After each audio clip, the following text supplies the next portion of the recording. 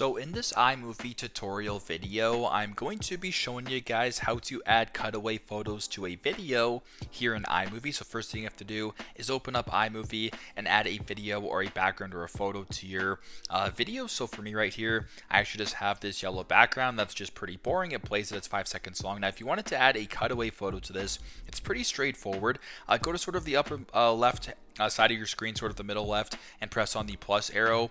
Go into the Photos tab, and for me, I actually took a whole bunch of different blank screenshots here. So if I were to press on this one, two different options below it show up: a circle with a plus arrow, as well as three horizontal lines or dots in a row, making a line. So we're going to go ahead and press on the three dots right here.